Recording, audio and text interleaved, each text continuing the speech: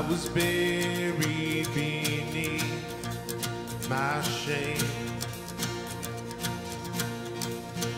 Who could carry that kind of weight? It was my turn till I met you. I was breathing but not alive. All my failures I tried to hide. It was my turn till I met you. You called my name and I ran out of that grave, out of the darkness to your glorious day. You called my name and I ran out of that grave, out of the darkness unto your glorious day.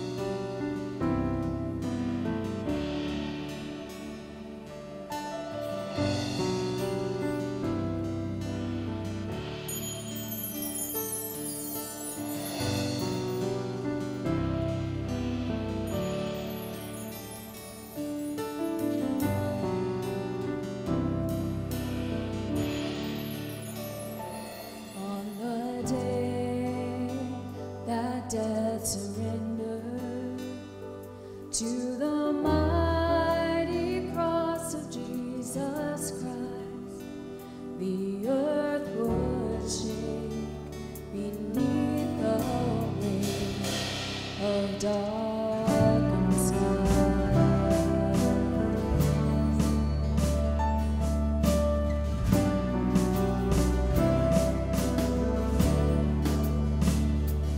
On his brow a crown of sorrow, for a king whose weakness was our strength. No word he spoke, his love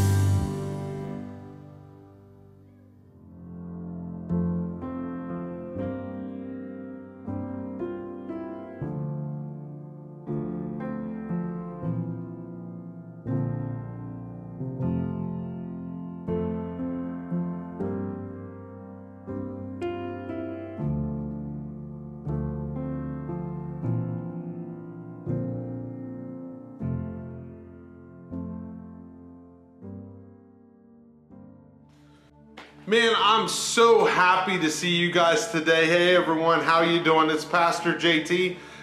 We are so glad that you chose to join us today. We're just going to speak to you for a little bit on what God has given me this week. You could have been doing a lot of other things this Saturday or Sunday whenever you're watching, and we are so glad that you chose to spend your time with us, and that is awesome. Just a little update on the church. We are moving forward and have a ton done, getting a ton done this weekend actually. We are planning to get up and functioning ASAP. We are hoping for the end of the month. We have contractors in here again next week doing sprinklers and electric and all kinds of other stuff. I'm getting super excited to get back in the house and worship with all of you again. Also, if you're a volunteer and you've taken the volunteer training and you haven't signed up yet for text giving, or text messaging, we want you to do that. If you text the word volunteer to 681-202-2364, you can receive text updates on what's going on in the volunteer world, and we'll keep you updated on what's happening in the church. Also, if you're new with us today, you can also text the word new to that same number, 681-202-2364. We would love to get to know you and keep up to date with you on what's going on and what's happening in the church. So last week we talked about Job and how his life was crazy at times and how he suffered greatly in his life, but we also talked about how Job decided to change his perspective and flip his focus a little bit and focus on something else that was more positive, and what God had done in his life. And we also talked about how sometimes in our suffering we see confinement, but God sees refinement. How a lot of times we see confinement, we seem alone, we feel like we're all in this world by ourselves, but God is using it as a refining fire to refine us and encourage us in our walk with Him. I encouraged you last week to blow up your social media feeds with everything positive, no negative going on. You all tagged us, and man, it was encouraging. You guys blew it up. It was so refreshing in a time where there was so much negative going on, especially in this political season, to see a church body gathering around under one mission, and that was to encourage others. And that is an awesome vision. We are so glad you guys took a part of that last week. So this week we want to look at Hebrews 12. So if you have your Bibles or your glowing Bibles today, turn with me to Hebrews 12 and we'll get started. If you're watching this on your glowing Bibles today, no worries. We will have the scriptures on the screen right here somewhere for you to read. Hebrews 12, 1 through 3 is where we want to start today, and I'll be reading out of the NIV today. It says, "Therefore, since we are surrounded by such a great cloud of witnesses, let us throw off everything that hinders and the sin that so easily entangles, and let us run with perseverance the race marked out for us, fixing our eyes on Jesus, the pioneer and the perfecter of faith.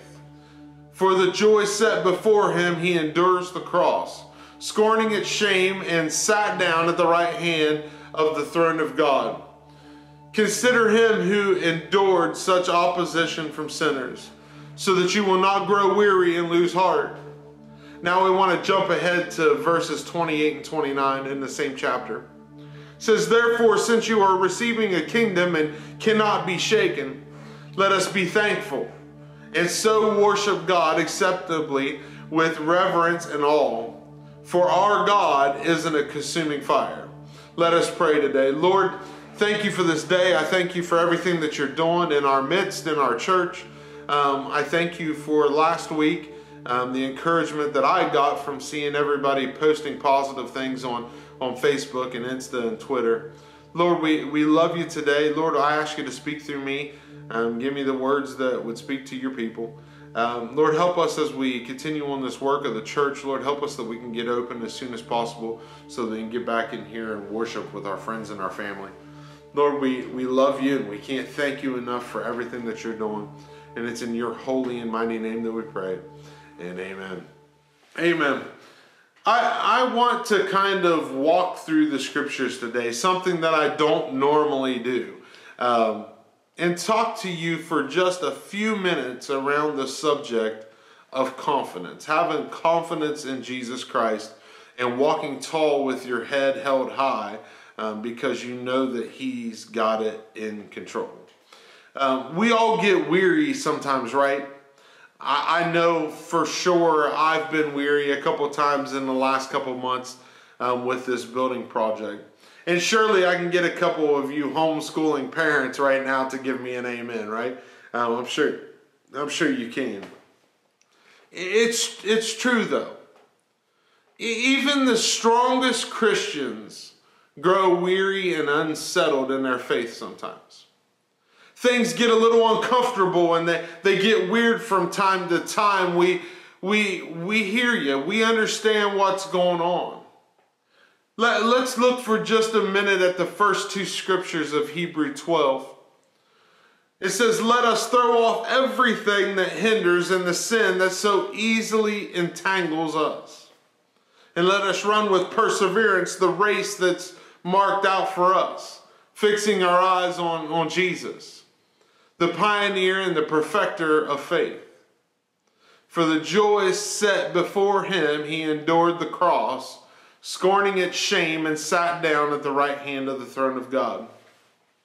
A ton of times in our lives, when in my life personally, when I have grown weary in the faith, it was because I either let something else interfere in my relationship with God, or I picked up a hurt habit or hang up that separated me from him.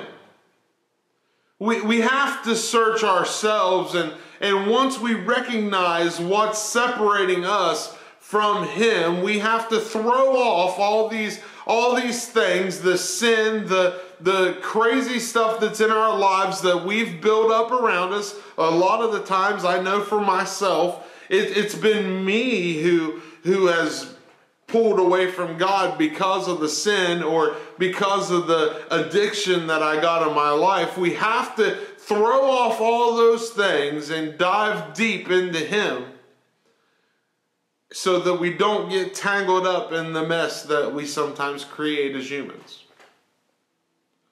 Other times in my life, I've let depression or worry or wandering in my mind or circumstances to distract me from the race that I was supposed to be running. There have been many distractions and things that the devil has thrown my way to get me off course. I've had to turn around and refocus my eyes on him and continue to tell myself that I have a mission and to keep trucking. Many marathon runners and people who do long distance running know what it means to hit a wall. I mean, I don't know what it means to hit a wall because I don't exercise, I don't run. But there's a lot of long distance guys that do. In 1 minute, they're running with sustained speed and energy, and the next, they feel immense fatigue and have to stop or maybe even drop out of the race entirely. Researchers have discovered that the brain starts to dip in dopamine at certain points of the race, and there is a literal dip in motivation. Many athletes have implemented a spectator strategy to kind of keep themselves from having this problem where they position friends and family members at specific mile markers in the race to help encourage them and to cheer them on. Instead of hearing, "I can't do it" in their minds, they hear, "You can do it, you've got this, we love you" from the fans. Hearing the cheers and encouragement counteracts the dopamine dip and lifts the athlete's spirits, pushing them forward with more vigor than before. Well, we, including myself, have to learn to fix our focus in order to live lives of contentment. To be able to walk around with our heads held high, to walk around with God confidence. When our focus begins to shift to us, that's when the problems start in our lives. We will always grow weary and tired because we turn to our depression, our anxiety, we turn to that addiction, that thing that's caught us up and entangled us, and instead of focusing on the Lord. It says in verse 3, consider him who endured such opposition from sinners. He's talking about Jesus here. Consider him with a capital M, so that you will not grow weary and lose heart. It just gave us the antidote to fix the problems that we find ourselves in when we get entangled in these messes that we create. We must learn in hard times to fix our focus and look to him in order not to grow weary. This protects us from turning to the things that can't satisfy us at all. We've talked about it in other weeks. We have a tendency to look for satisfaction, if I could say the word right. We look at other things to satisfy us, like our addictions, like our husband and wives. They can't fully satisfy us. They will let you down. Your friends, your family, you turn to the bottle. You turn to a prescription, or maybe not even a prescription drug. We all have this tendency to turn to things that we think can satisfy us but never can. We have to fix our focus and focus back on to God and get ourselves aligned so that we don't fall into this trap and this snare that will completely consume our lives. What you have to understand is today that I want to give you a little bit of encouragement today. That the thing that you need to understand is you have the keys to the kingdom. You are a child of God. In verse 28, it tells us that because we're a child of God and because we have inherited this kingdom, we cannot be shaken.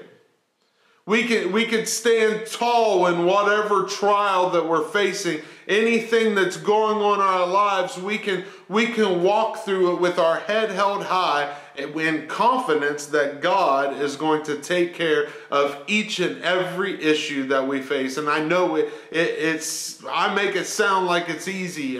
It's easy to say, but it's sometimes harder to do. But we have to learn to fix our focus on him if we want to get through the trials and the tribulations that this life seems to throw at us, especially this year. In verse 28, it says, therefore, since we are receiving a kingdom that cannot be shaken. It also tells us that since we are inheriting this kingdom, that in all this stuff we are dealing with, that we should praise him. We must learn to turn our pain into praise. In verse 28b, it says, let us be thankful and so worship God acceptably with reverence and awe.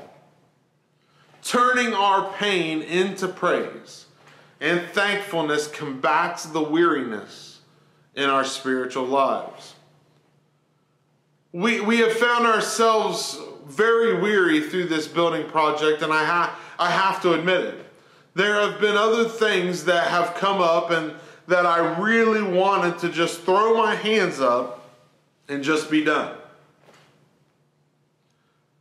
It's easy to fall into that trap in our lives. I myself have been there several times throughout this thing.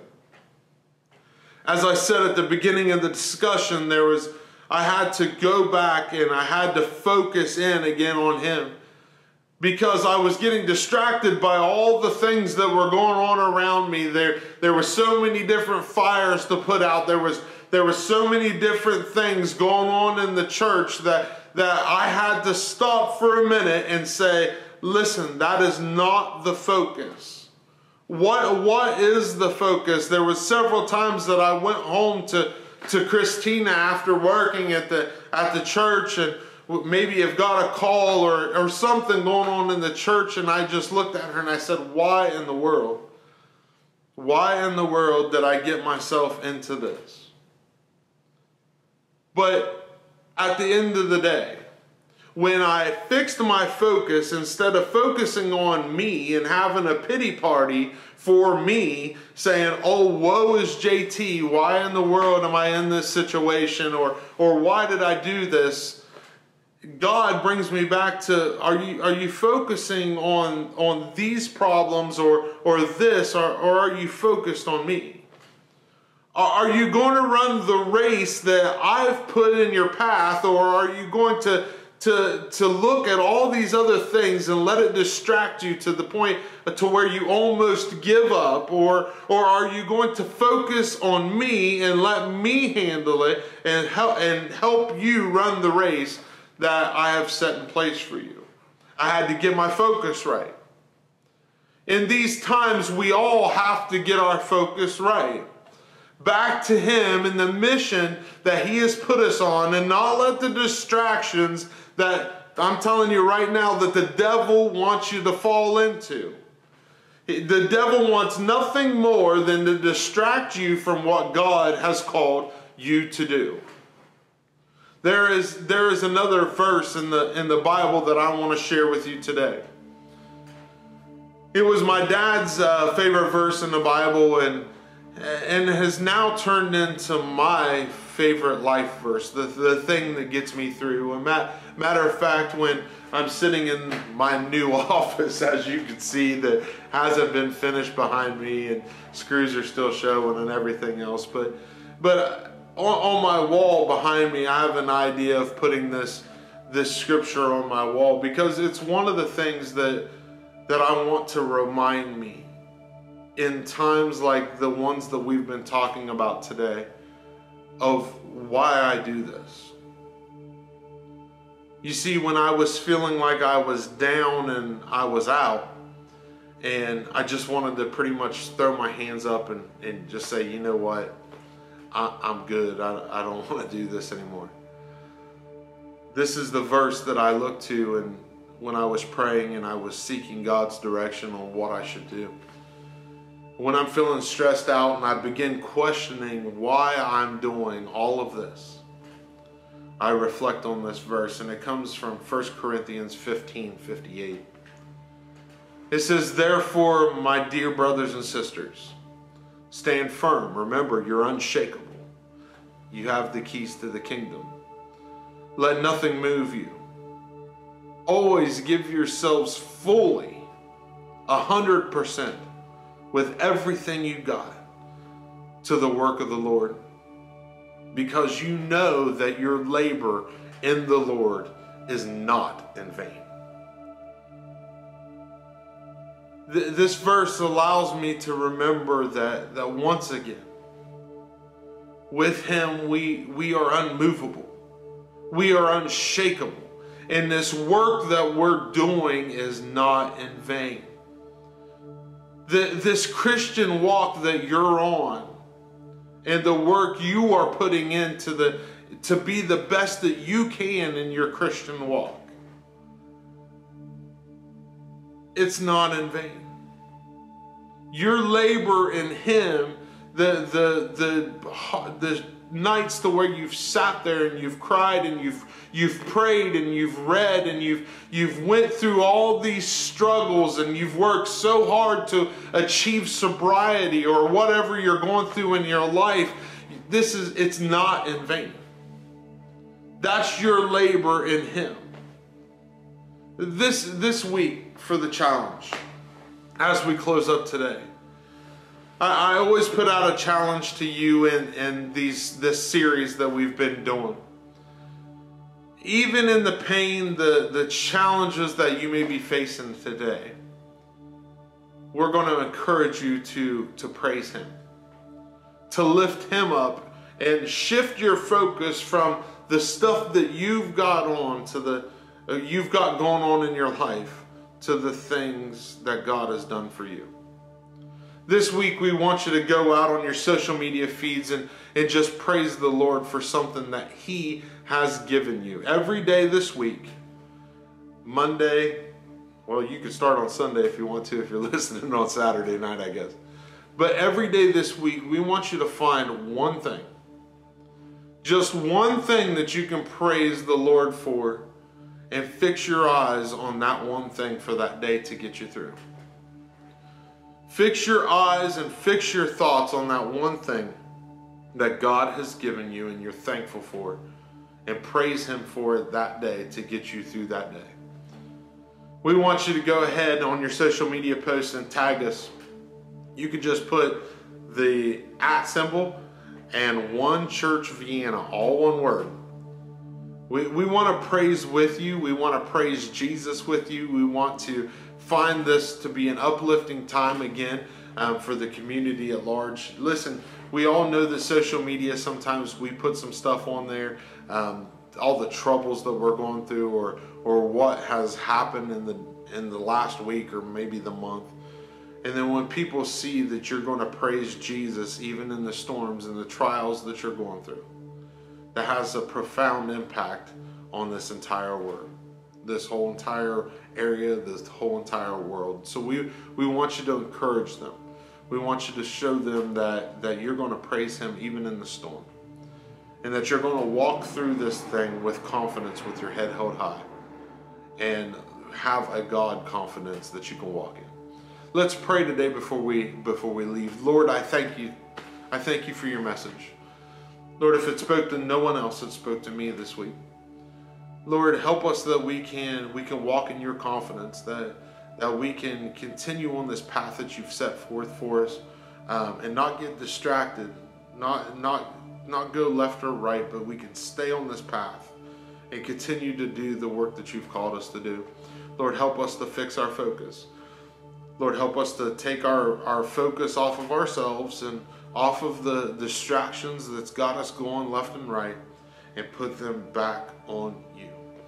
Lord, we love you today. We thank you. Lord, we just asking that you continue to bless our church. Help us to get the doors open as soon as possible. It's in your name that we pray all these things, and amen. As always, thank you guys for joining us today and worshiping with us. We love you, and we can't wait to worship with you again in person. Stay tuned to Facebook, Insta, Twitter, and everything for an opening date coming soon. See you guys. Love you.